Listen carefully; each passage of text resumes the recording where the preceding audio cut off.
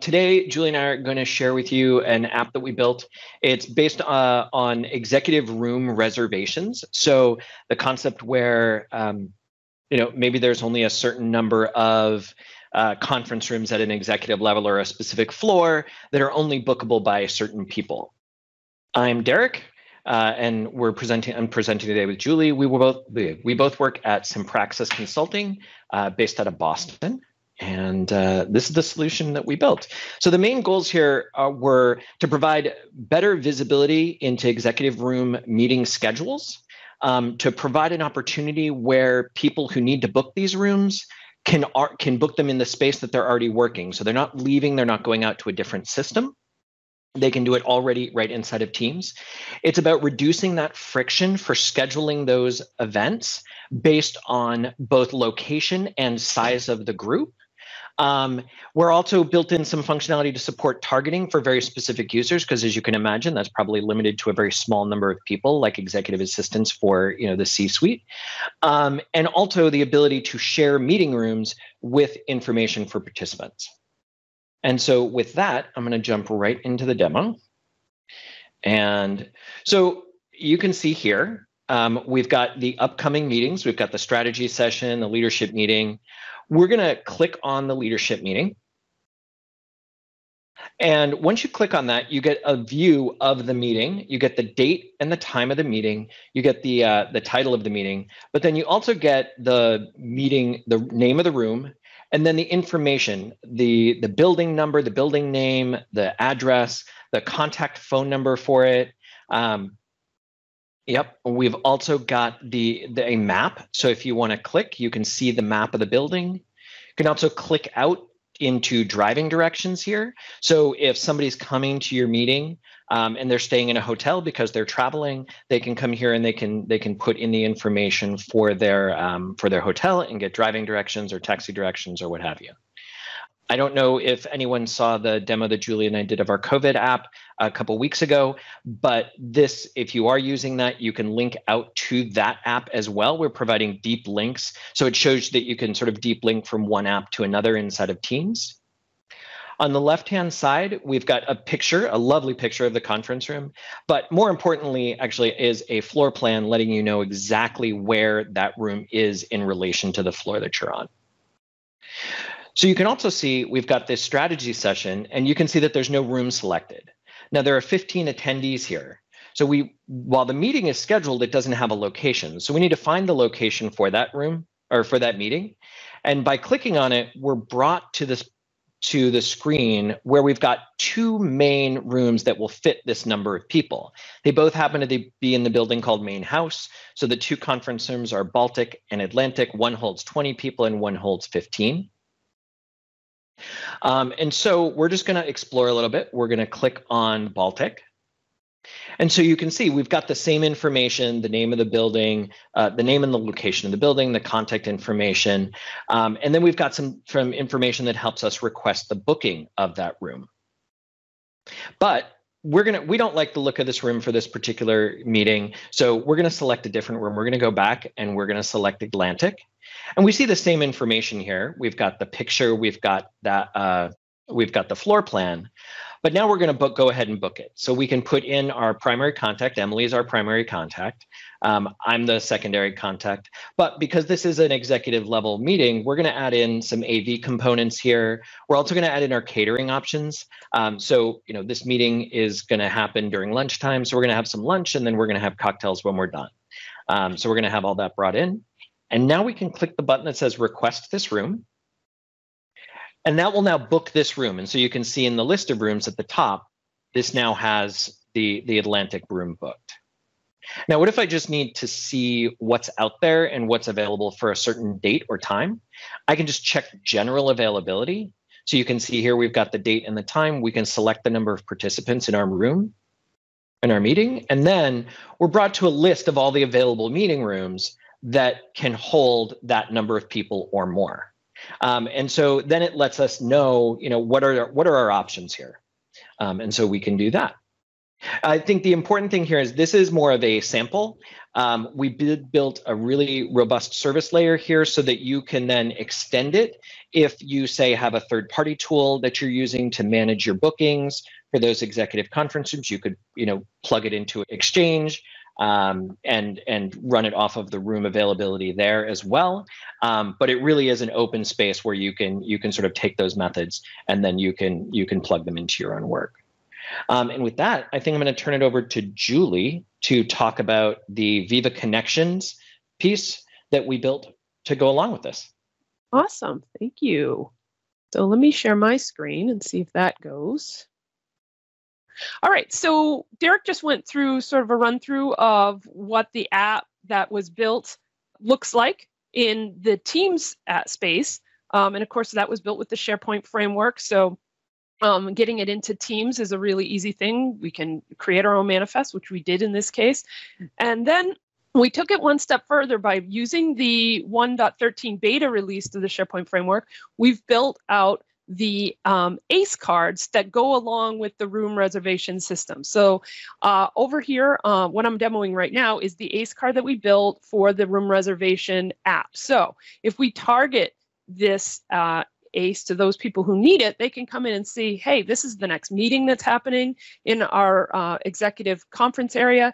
And we can click on the QuickVew and see quickly information about that meeting, as well as links that deep link us into Teams to fill out the COVID attestation, or deep link us into the meeting details to get that information, or even planning our trip, which again takes us to mapping and such things. And we can even scroll through all the meetings that we have coming up, which at this point is only 2, but you get the point. So all of that can happen then with this card that just sits right in the dashboard. So from a QuickVew perspective, a user looking at their mobile device with the dashboard right up on their mobile device can see this, click on it, get the details really quickly, get those driving directions, all of that right from the get-go. So I'm going to do a slight code review.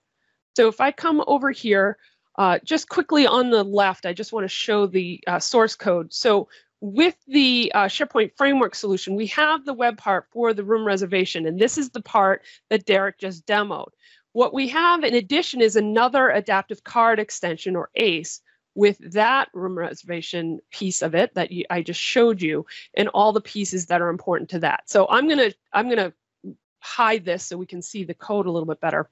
But what we start with is the launching point for our solution. One of the things we want to define right away is the state. And so this state is slightly different. If you're used to React, this is slightly different than what you're thinking of. It's not the state for the component, it's the state for the app overall. And it's using the same terminology, so it can be a little confusing, but this is the state of the ACE itself. So we can pass things back and forth between the QuickVew and the CardView. So that helps us keep track of where we are. And so what we need to do when we initialize our ACE is we need to load some the room reservation service layer, and we need to set up what those meetings are that are going to happen either today or in the future. So we're loading those in, and we're also creating those deep links into Teams for the 2 apps. The second one is the COVID one. These GUIDs are fixed. If you use the Teams manifest that come in the SharePoint framework build, those manifest IDs are fixed. So we can hard code these links in. And so that works pretty handy. So we have the Teams URL for the room reservation system and the Teams URL for the COVID attestation app. And so once we've set this up, then we're going to start, the system automatically launches us into the card view. That's where we start. And so for this one, we're going to use the image card view. And you could see when we showed the demo that we had the nice image on the right side, and we had the title and description, and we have that quick view button. And so all we have to do is define what our data is that goes in there. So in the data method of the card view, we're just going to set the title, the icon, the primary text, and the image URL for what we want to show up. And so that image source is coming from our meeting room ID we have these hard-coded. So back to Derek's other point, this is somewhat, compared to the other two solutions that we demoed before, this is a much more sample solution where we have mock data that we're loading in to just get it to work. If you actually found this to be useful and wanted to implement it in your own environment, you want to go back and sort of fix up all of those places where we sort of mocked out some data.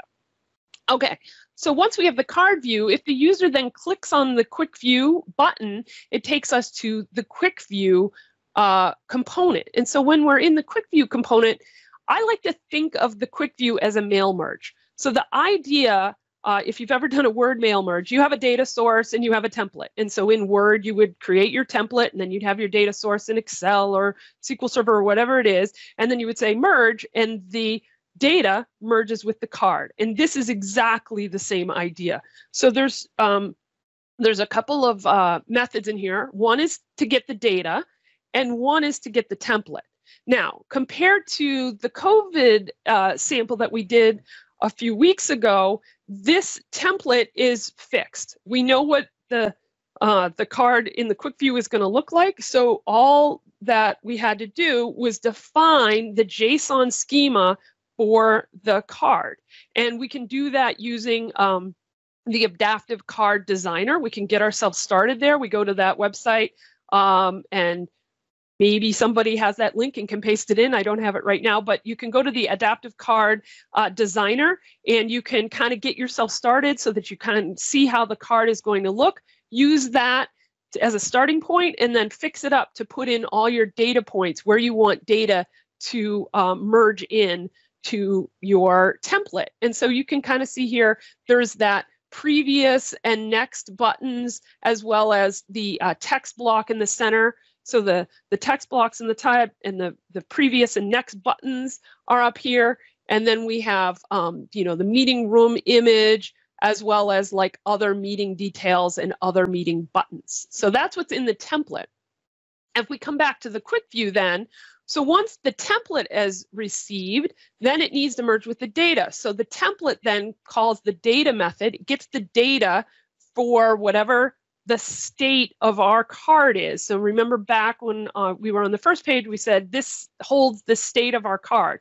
Well, one of the pieces of state for our card is what's our current meeting? What meeting of the meetings I have in my list, what meeting is first? And so we know what the current meeting index is. So we're going to get the data for that meeting, and then we're going to create the object that could then be merged into our card to show the particular details for that meeting. And so it merges all that data together and everything gets shown on the screen. And the last piece of that is those previous and next buttons that kept changing the view. As I clicked on it, it would scroll through all the meetings. And so that's handled by this on action. And so the on action has a submit command. And if we go back to the template and I go back to the top, you can see here that the button has a select an action type of submit. The title is previous, the ID is previous, and then the obviously down here we have a submit with a next and a next. And if we come back to our QuickVew, we can see that our action type is submit, okay? And then we have an ID. Remember, and I said the ID of the button was either previous or next. And so I'm going to do one thing if it's the previous button that was clicked, and another thing if the next button was clicked, which is effectively the same thing. I'm just basically taking that array of meetings that we got at the very beginning, and I'm shifting my state to say my current meeting is either the next one or the previous one. And so when I change that state with this line here, and you can see there's two of them, when I set that state, what that does is trigger the QuickVew card to re-render. Wonderful. Gets the template again, reruns the data method. The current index is different. It gets a new meeting from our array of meetings, merges the data together, and shows the new card. So that is a quick overview of how that ACE behaves. And hopefully that kind of gives everybody a good starting point to get started trying to build some of these ACEs. It's really fun, as Patrick mentioned. Awesome. Thank you, Julie and Derek. Great demo there. Good to see some ACE dev starting to happen. Like I said, I do encourage folks to start checking this out. I think it's a a really neat, way to do some integration work. So excited to see Julie and Derek take that on, and excited to as well see what everyone else out there is going to come up with.